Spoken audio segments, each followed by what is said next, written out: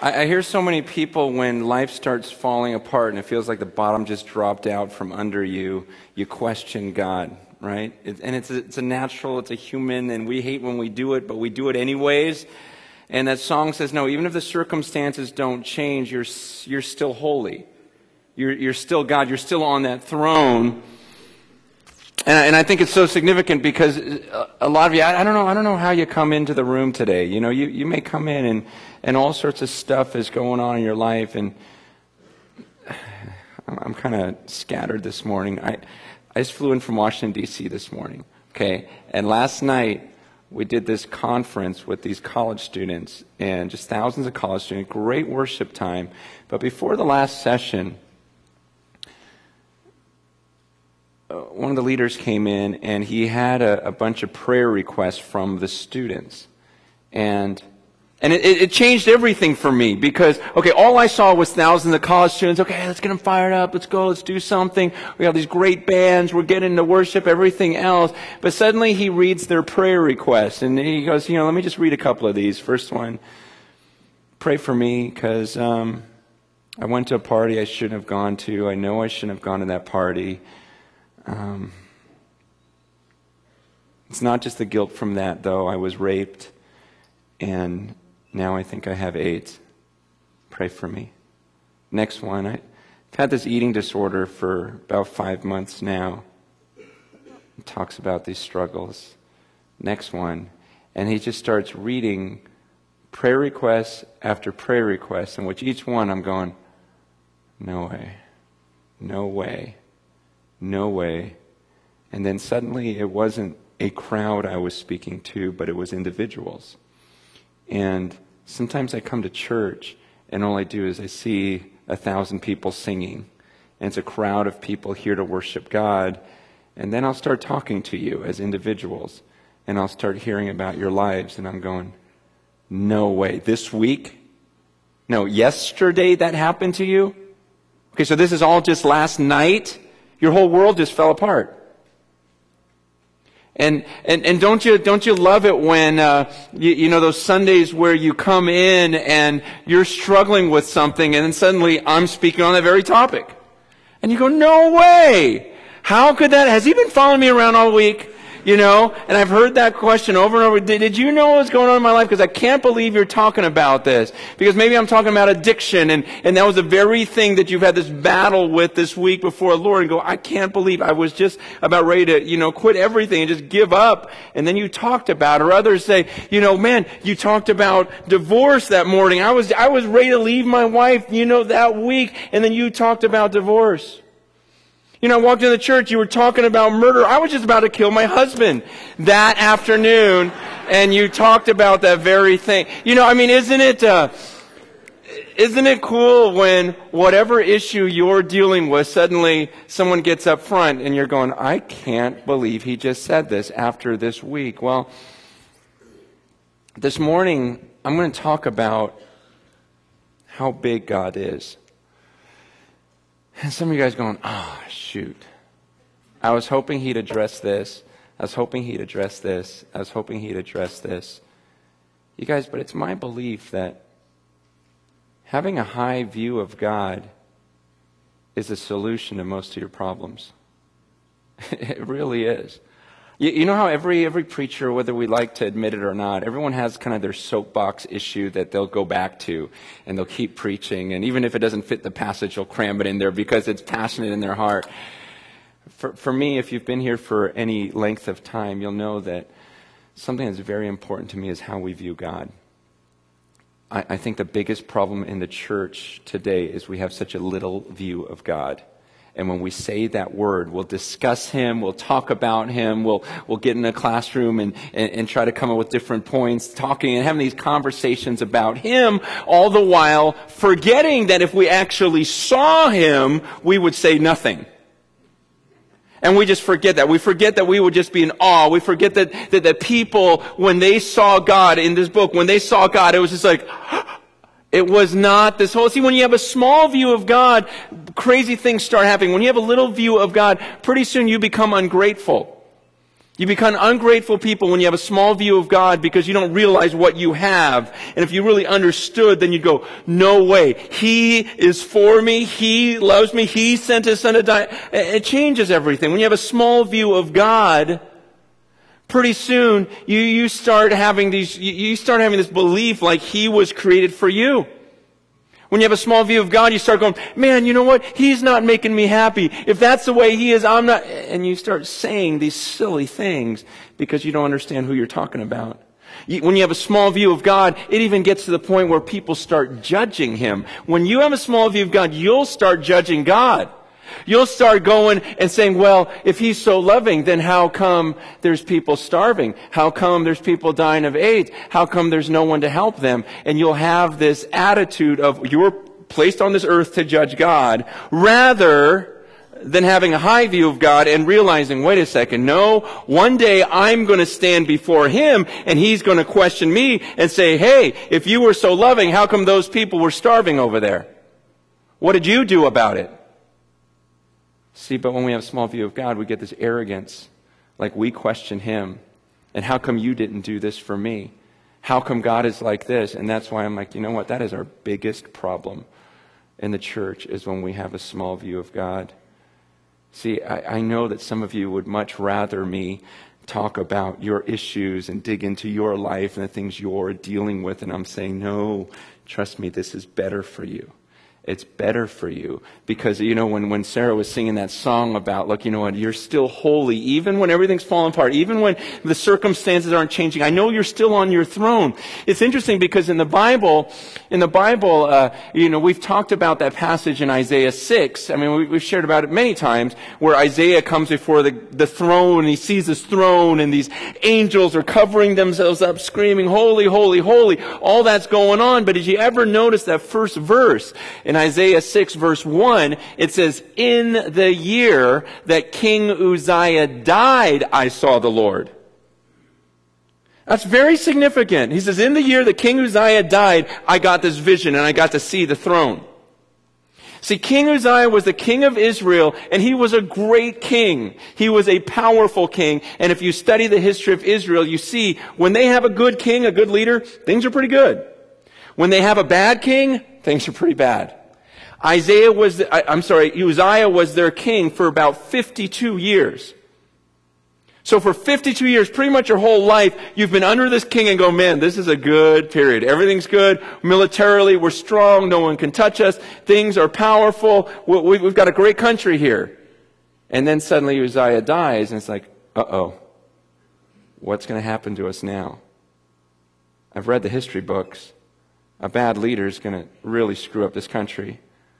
A good leader, which we've had for 50 years, is good. And then God says to Isaiah in the midst of that, in the year that he died, He says, you know what? Forget about Uzziah for a second. Let me take you up into heaven. And let me show you this throne. See, the whole idea is Isaiah saw who was really on the throne. It doesn't matter who's the king on this little planet, you know, sitting on this throne with his little cute little army on the earth. He says, Isaiah, let me get you beyond this. I want to take you to heaven. I want to show you what my throne looks like. And so then Isaiah says, no way. See, when he sees God, he just goes, oh, I'm dead. You're going to kill me. You know what I've done. And this is Isaiah, a prophet. Pretty good guy. You know, and sometimes I read that and he goes, well, because I said some things that were bad. And I'm going, that's all you did? Man, you want to see my list? You know? And he's just struck with the shame before this God. But the point of that passage, though, to me, so much is the timing of it. It's when his life was falling apart, God did not come down and counsel Isaiah and say, you know, tell me about your feelings about Uzziah dying. He says, no, come up here, let me show you something bigger. See, here's the issue. I am not belittling what's going on in this room because, like I said, it breaks my heart. Last night as I'm reading about what's going on in every student's life, man, My heart just breaks for them, and I try to put myself in their shoes. When I talk to you guys between services and you tell me what's going on in your life, my heart's just breaking for you. Man, last service, a guy comes up in a wheelchair, he got lung cancer, and I got to make some decisions this week. I don't know. I got to have wisdom. What do I do? Do I prolong it or whatever? And heavy stuff. Beautiful thing was we started talking about his physical health, and we started talking about his spiritual health. Then he realized, I need to get baptized right now. And I can't get in that water because of this wheelchair. But I go, that's okay, we'll just sprinkle you. God knows your heart. But you sure you believe this? Yeah, I'm sure. I need this in my life. And I know there's things going on. I'm just saying that the solution sometimes is not looking deeper at your problem. The solution is looking beyond that and seeing God on his throne and going, no way. Because I'm telling you, if I could supernaturally let you see God for 5 seconds this morning, you would not be thinking about your problems during those 5 seconds. You would not be thinking about your problems for the rest of the day, the rest of the week, possibly for the rest of your life. It would be a sight where it would just take all your breath away, because I've seen it in Scripture over and over again. The people that encountered the God, they fainted. They fell on their faces. They just could not. Nothing can prepare you for what you're about to see. And there's something so good for us to not just talk about God, not just discuss God, not just say, I think he's like this. No. There's just something good about trying to imagine that moment when we actually see him and what our response will actually be. I want you to turn to the book of Ezekiel. Ezekiel, much like Isaiah, at the beginning of his ministry, at the beginning of his calling as a prophet, he gets to see God. And I just want us to, you know what, let me pray right now, because I don't want this just to be another morning, okay? 9 o'clock, sometimes when 9 o'clock goes so well, like our 9 o'clock service was just awesome. And I don't know. It's almost like I'd prefer 9 o'clock to not go so well, because then in my head I'm thinking, okay, how can we really get people into it at 11 and I'm into it? But sometimes when 9 o'clock goes so well and we just met with God and we came into the presence of God, then you're like, we can never have another service like that. It'll never go that good. And it's like, wait a second, why don't we pray and ask God for this? Because this is a whole new group of people, a whole new set of issues, a whole bunch of individuals with stories that I can't get all into this head. And I just want to pray that God would minister to each of you however he needs to this morning. Because you can't pull that off humanly. You can't just walk up on a stage and fix 1,000 people's issues or lead them as each person needs to lead them. That's something only the Holy Spirit can do. And I would just like to pray for that this morning. So would you guys join me in a word of prayer?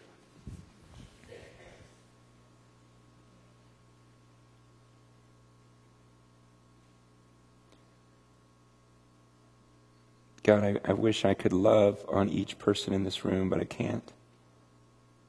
I wish I knew every story and knew how to address it specifically.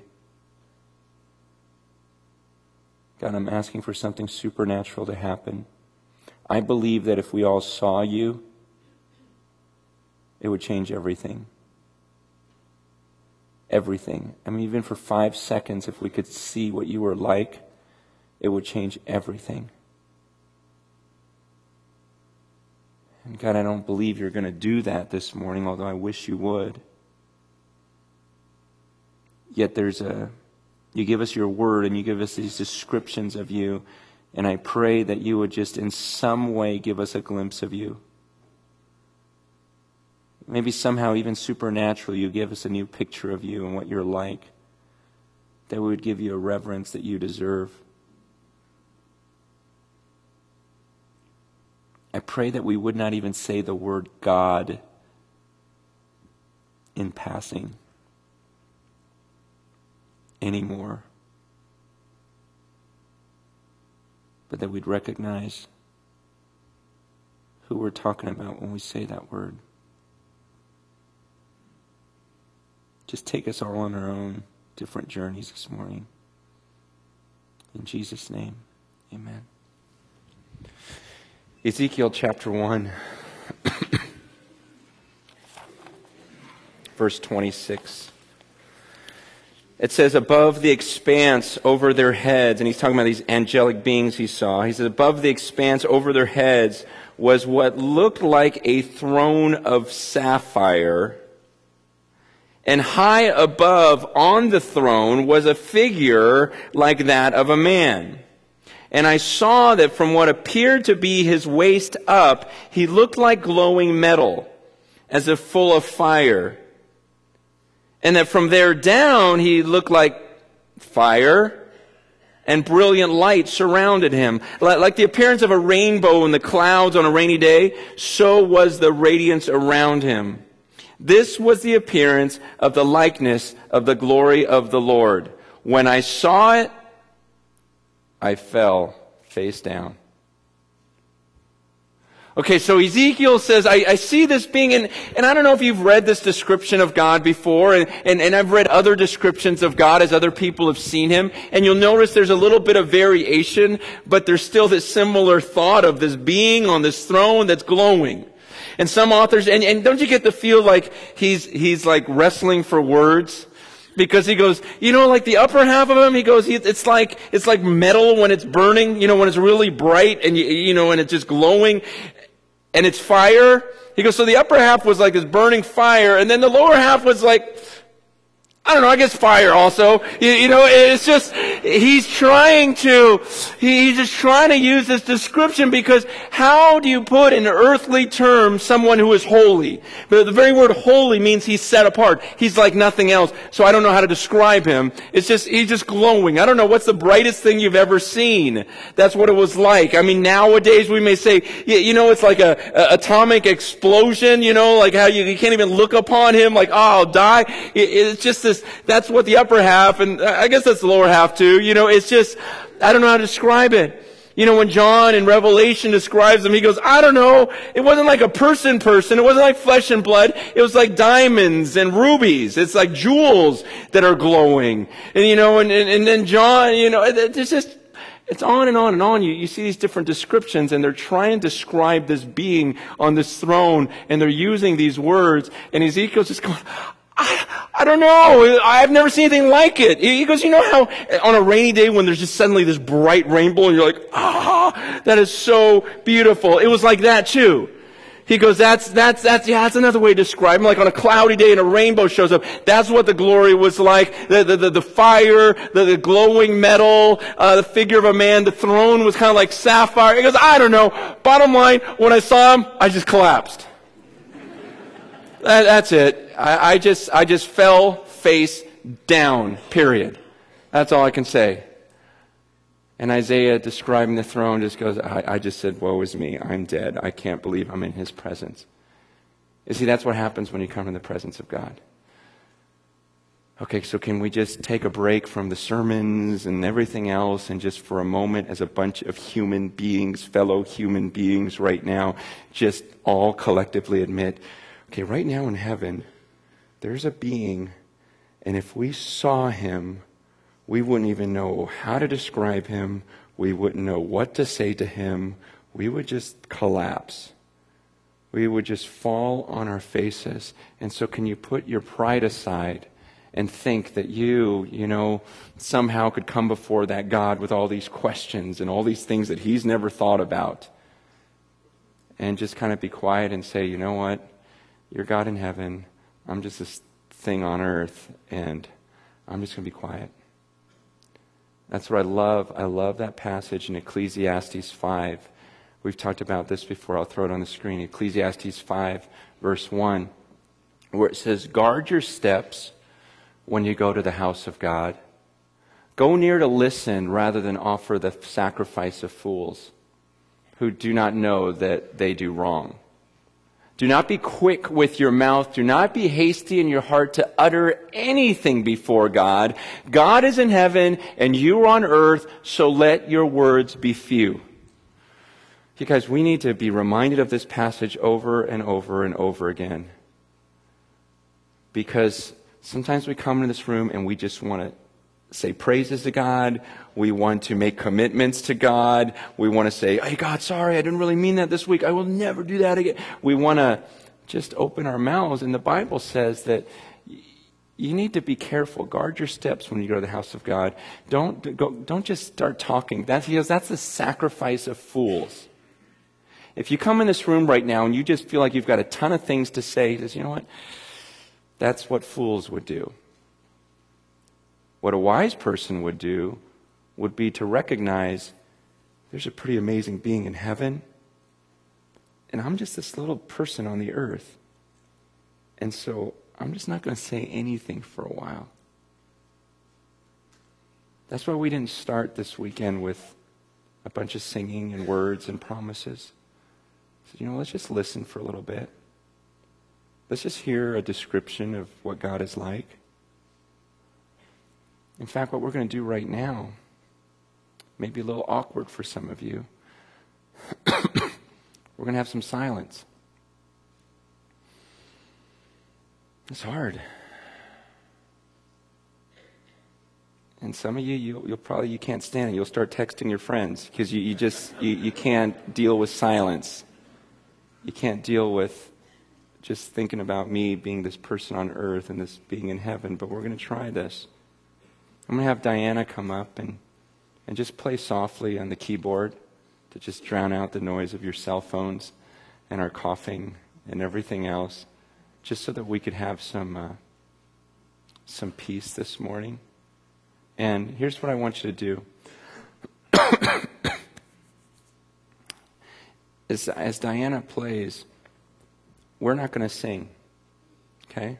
This isn't a singing time. There's going to be no words on the screen, nothing.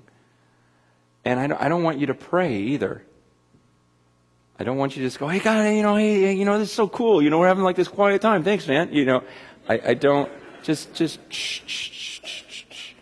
I want you just to acknowledge that there's a being in heaven right now. And I want you just to understand your place before him.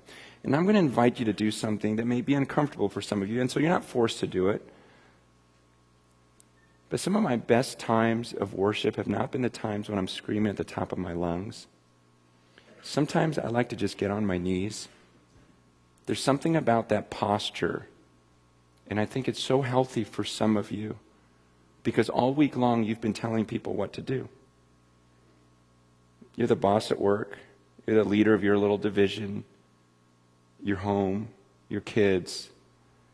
And there's just something about, okay, but I know when I've met my match. And there's something about this posture that says, you know what?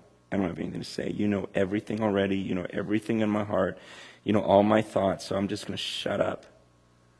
Because who am I? I'm just this person on the earth. And it's just something about collectively a group of people saying, you know what, God? We recognize you are the all-powerful being in heaven. That if I saw you right now on your throne, where the upper half of you is like this fire-burning metal, and the bottom half, pretty much the same thing, and just this glowing being, this is what I would do if I were in your presence. And right now, I believe I am in your presence. You're in heaven, though, and I'm on earth. So I'm just going to be quiet.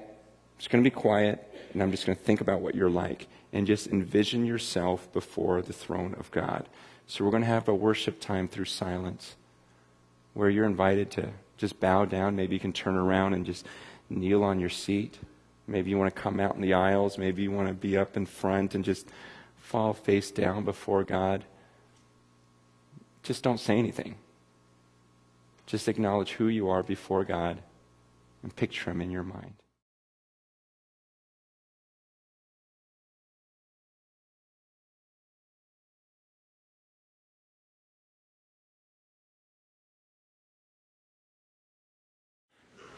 Isn't it refreshing to take your mind off of yourself for a second and look at someone so much bigger? I'm telling you, it is so healthy if we would just regularly, on your own, in the morning, just get a picture of God in your head and think about what in the world would I say if I saw this being? I mean, literally, think about this. You see what Ezekiel saw. You see this throne of sapphire, and you see this being on it that's glowing and like a fire. What do you say? Pretty much nothing, right? And to start your day that way and just go, I'm just going to acknowledge your presence. You know everything that's going on in my heart.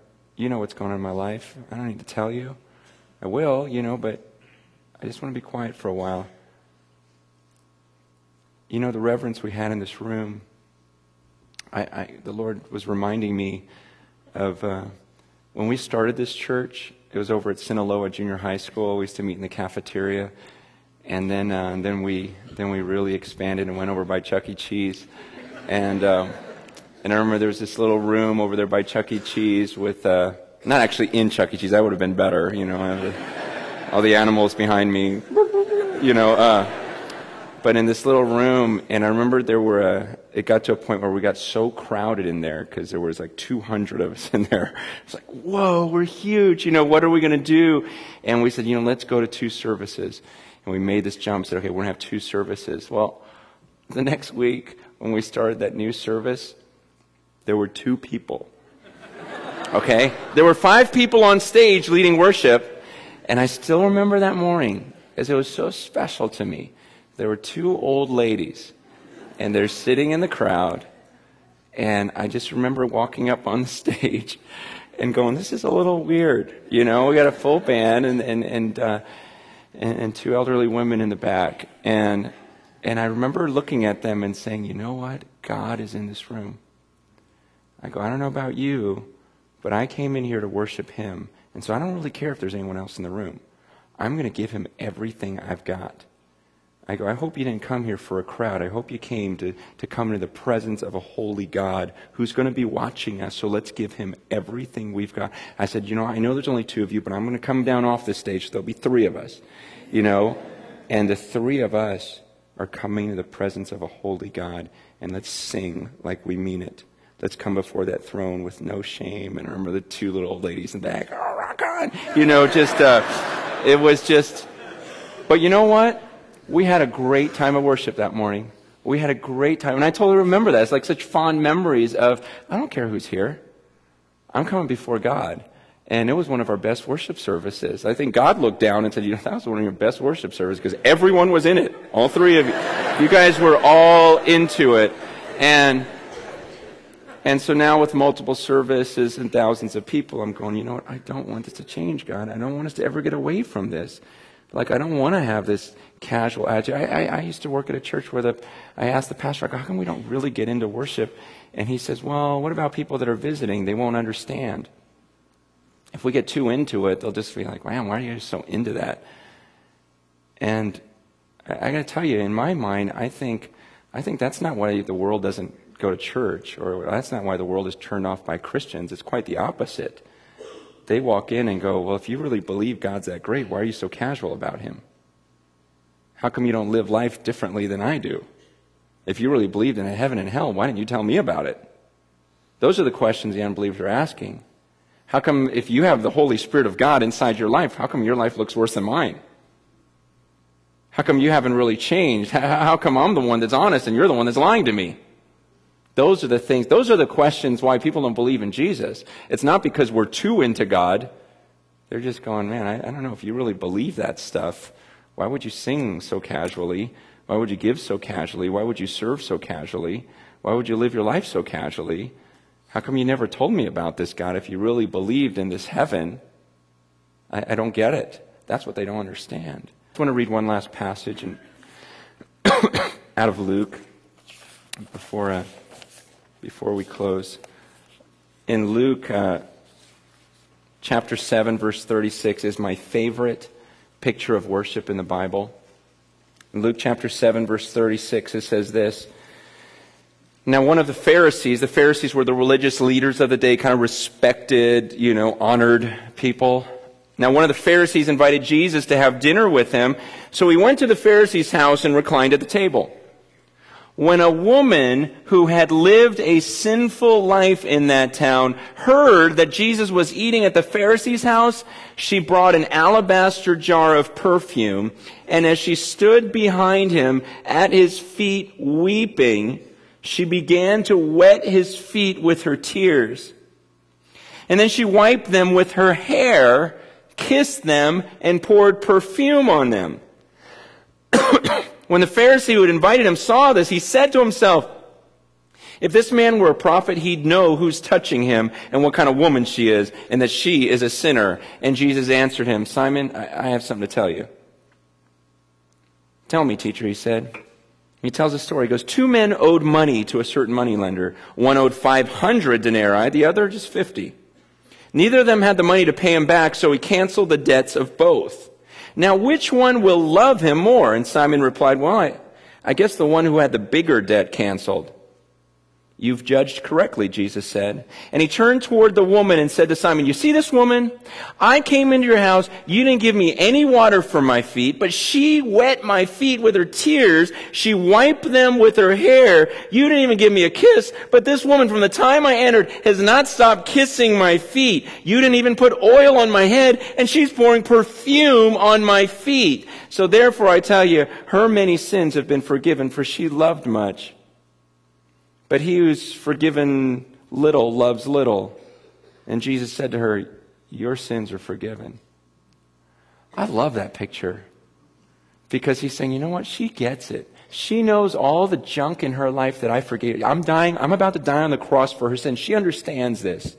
I've forgiven her of all this stuff. Maybe you're not worshiping me, and maybe you're not coming to me because you're thinking you're pretty good, and, well, I'm a pretty good person anyways. I don't really have that much to be forgiven of, so the cross is nice, gets rid of those little sins that I did. He goes, but this woman isn't that way. She's thinking, no, I know what I've done in my life. And I am blown away that you forgive me and love me, and I can't control myself. I'm just kissing your feet. I took the most valuable thing I have, and I just poured it on your feet. I'm crying. I'm taking my hair, and I am scrubbing your feet. What else can I do? How can I humble myself and humiliate myself anymore? Because I got to show you that I am crazy about you. I am nuts about you. See, every time I read that story, I think, okay, who do I resemble? Honestly, do I resemble the powerful, mighty Pharisee sitting at the table, talking with Jesus, discussing things, going, yeah, that was a good miracle you did. Tell me about this passage in the Old Testament. What does that mean? And having these theological discussions. Or am I just like that woman that just goes, no way! Man, I'll just fall at your feet, anything. Is there that side of me? You see, I struggle because I feel like, sometimes I'm just too cool. I'm too reserved. Could I really? I try to think, if Jesus literally walked in this room, the Son of God in the flesh, I try to think about the individuals in the church, and I go, okay, who would be the ones that would not care? That don't care about your image, aren't thinking what anyone else thinks, that aren't so self-conscious, but rather you're just God-conscious, and you're going, no, are you kidding me? That's Jesus Christ. I'm just going to run up to that stage. I'm just going to start bawling, kissing his feet, and saying anything. I can't believe it's you. I can't believe it's you. I can't believe it's you. I just wonder, okay, who would do that, and who would be kind of sitting back going, man, look at her. She's making a fool of herself. Did you see how much money she just gave? Do you realize how much she just threw? That was like her whole life savings. That's not very prudent. God wants us to be good, managers. And how many of you would be like that woman that just, I don't care what you think of me. All I care about is what this God thinks. And I'm crazy about him. I'm in love with him.